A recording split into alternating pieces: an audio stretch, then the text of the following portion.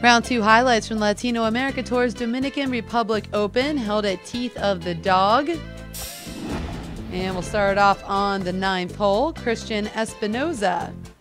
This is his third shot. He put together a bogey-free round on Friday. This is his last hole of the day.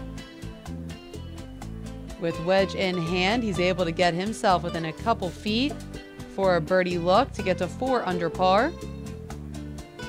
And Espinoza will finish at 4 under overall with a 3 under 69 on Friday. So he is certainly in the mix as we head into the weekend. Diego Velasquez now at 4 under par. This is his tee shot on the par 3 fifth.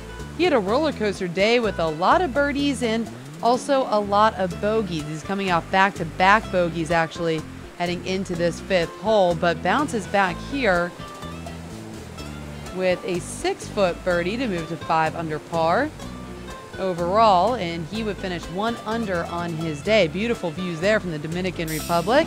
Ocean views all over this course.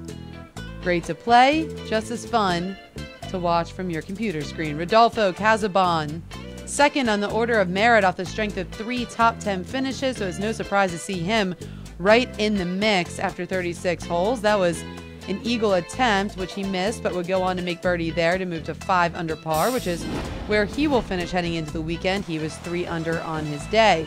Jose Toledo had a runner-up finish last year. Still searching, though, for that first win. Has a top 10 finish already this season. This is his third shot on the 15th. Nearly chips in, but instead kicks that in for a par save.